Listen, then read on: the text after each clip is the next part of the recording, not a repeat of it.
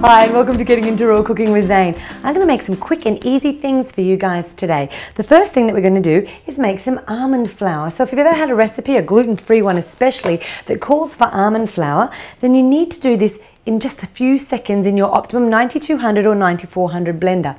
Pop the almonds straight in the blender. Make sure the blender and the almonds are completely dry.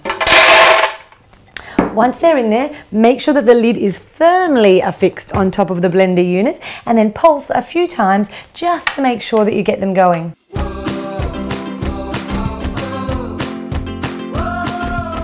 Once you've pulsed a few times, you can turn it on low.